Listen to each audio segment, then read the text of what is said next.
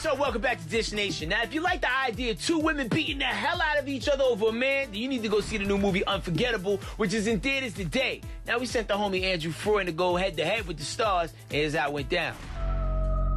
You'll get used to Tessa. She's adjusting, too. It's not easy, all this change. I get it. No, you don't. How well do you really know Julia? You are a survivor, and what happened was not your fault. I only had David and Lily. You took everything away from me. David? Should I be scared of Katherine Heigl? I mean, I think that the answer to that is obviously yes. She's terrifying. She's not acting at all in this. That's clear.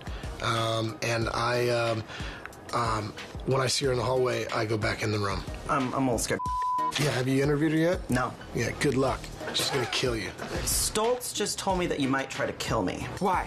Because you're so bad in this movie. Oh, sure. If I'm going into Tessa mode, I might. Depends on what you've done. Do not cross me. What is the look? You have this look in there where she's like, she wants to just bitch slap you. Right. Like, what is that look? It's just utter disgust and disappointment. I have honed it. What was it like to beat out of Rosario Dawson? It was awesome.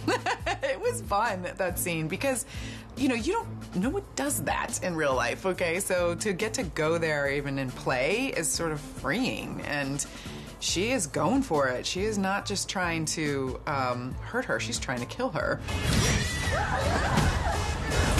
So what is it like to beat the out of Katherine Heigl? It was kind of awesome, I have to say. I'm like, she's hilarious. She's America's sweetheart. I'm a huge fan of hers for many years. And it was just like, I love you, girl, but you're going down. This is wasting time. This ain't good. We're gonna fight. It was just like a brawl on set. It was basically a brawl, yeah. It was like the very end of the movie, so it was the last stuff for us to do. So it felt so nice, because it was like, it was just all over the place and kind of chaotic, and it wasn't even supposed to be really beautifully orchestrated, you know what I mean? They didn't want it to look like premeditated, so it was just sloppy and like great. It was super fun, actually. I made one mistake. And you took everything away from me. Stop. Let's talk about your exes. Do you unfollow them, or do you keep tabs on them? Do you unfriend? Do you untwitterize them? It's a really good question. I think that it is important in a breakup. I think it is important to initially unfollow, because I think the job of an ex is to get in better shape, get better looking, and hang out with cooler people immediately to piss off your ex. Let's say someone did you wrong, and if you could, you know, get back at them, would you do it if there was no consequence? Or are you more of a... No consequences. Yeah. Revenge without consequences? I don't think that's even possible. I wouldn't believe it. No, I feel like karma is a real thing. I'm not a forgive and forget kind of guy.